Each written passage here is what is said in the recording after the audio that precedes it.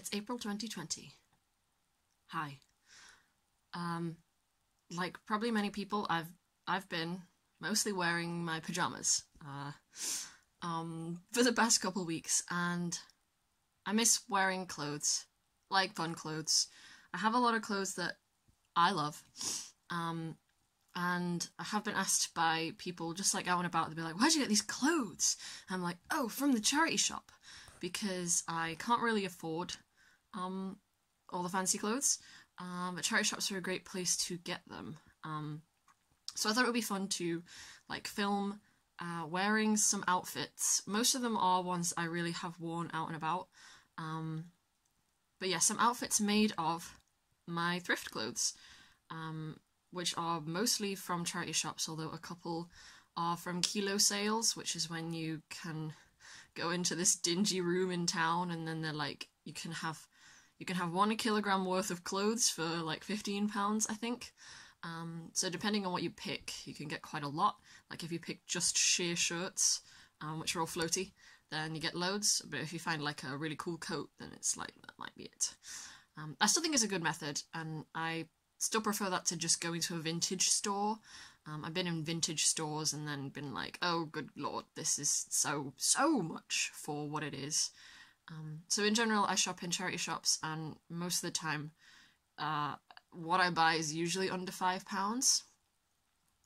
So yeah, without further ado, let's get into seeing a goofy person, me, wearing clothes owned by me, and I'll show you the outfit, and then I'll show you the labels of the clothes, and I'll look for where they're from, because some of them are, you know, like a modern brand, like from New Look or Primark or whatever, that I just picked up in a Sue Rider, and other ones are like made in Italy.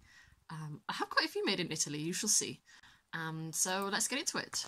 Outfit number one is what I slept in last night. It's got this light blue t-shirt of Mickey and Minnie Mouse on a little date, and then some shorts.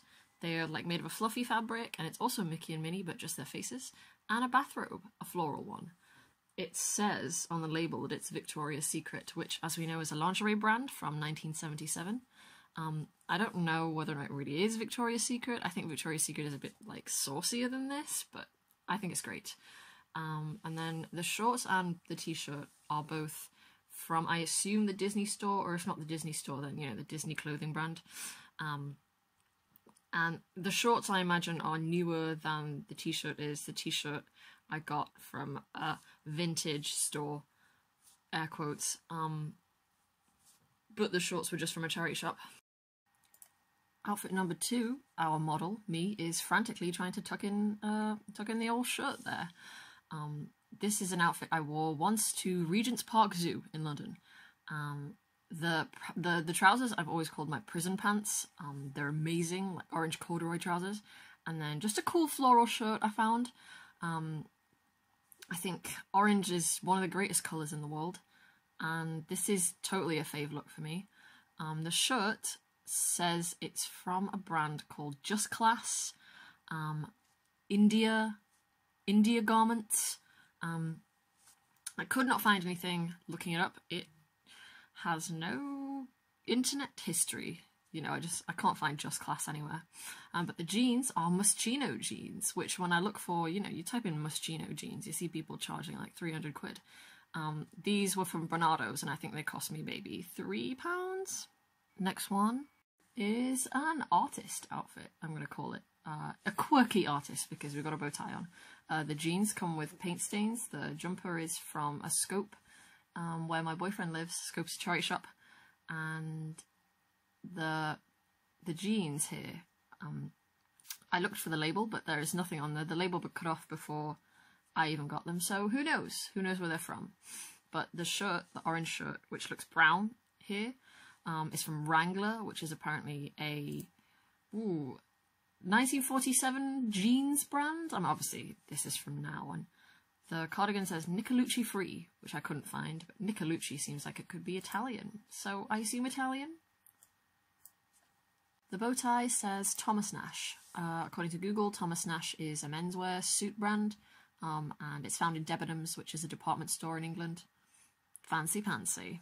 The fourth outfit is a classic Lauren is in uni kind of an outfit, featuring a floral granny shirt, a stripy t-shirt, and then some plaid tartan blue sort of wool pants. They're my winter blue pants, and I liked to wear this light bulb necklace for the on-the-go rave.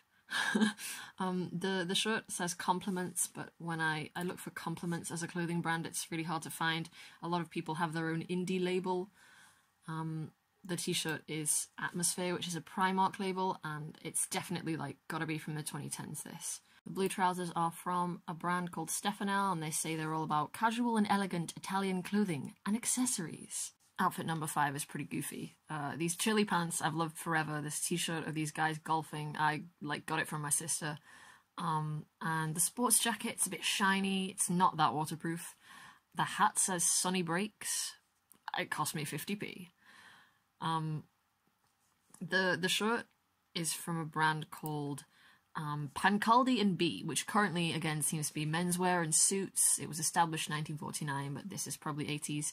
The trousers are from New Chef Fashion Incorporated, apparently established 1989. They do chef uniforms to this day, but they don't look this cool.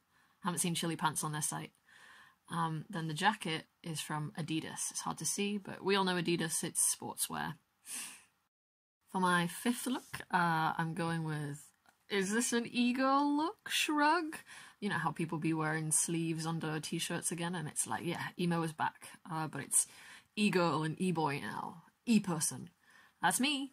The t-shirt is my favourite thing. I found it in a thrift shop in Philippines, and it says Carcassonne, which is apparently a French city, and also a game. The brand itself is Alma Mater, which says it's Indian. So an Indian brand made a t-shirt of some French medieval people. It's great. The t-shirt underneath actually has these cat faces on, and it is definitely children's wear. It actually says on it, Mountain Warehouse Kids. And then the trousers are by Willie Smith, and when I first bought them, I thought it was Will Smith. I just rolled with it. I was like, yeah, Will Smith made some big blue trousers. Summer. For my last outfit, it's all about this cardigan. It's amazing. It says art. It also says mod, as you can see in the top there. It's covered in beads. It's got like harlequin, psychedelic. It's just nuts, and I love it like no other thing. The cardigan says that it is made by Adrienne Vitadini, which I thought was Italian, but is apparently Hungarian. And her label was established, I think, in the late 70s. This looks pretty 80s. It had shoulder pads. I took them out. The top, I didn't want to distract from the cardi, so it's literally just a New Look like vest top. New Look English clothing brand. And the trousers just say Joseph, which to me says that this Joseph guy has a real ego. Yeah. Okay, that's all the clothes. I hope if you watched this and you were like, oh, I'm enjoying these funny little clothes, that maybe it would, if you don't already shop in charity shops, maybe tempt you to look. It's not guaranteed that you'll find something good every time. In normal life, you know, when we're not like now life, in normal life I usually go every week into town and just go in every shop and look, see what I can find. It's not like there'll always be something good, but sometimes there is, and I think the trick to finding it is to go a lot. It's like my main form of leaving the house, just to go charity shopping. But I think it's a really good thing. I know people these days are like trying to think of ways that they can maybe limit themselves on like the fast fashion industry, which is totally valid, because it is bad. And I think when you buy from a charity shop, you're basically doing nothing but good. Like, you're finding yourself something cool to wear that you might not have found anywhere else, and it's helping people. Because charity shops, you know, they're not keeping the profits. Yes. So that's my suggestion for the future when we can all go back outside. Charity shops. Thank you for watching if you made it this far. I hope it was enjoyable. and goodbye. I broke my tripod just after finishing filming all of the clothes, so I don't know what I'm gonna do next time I need a tripod. Yay! Bye.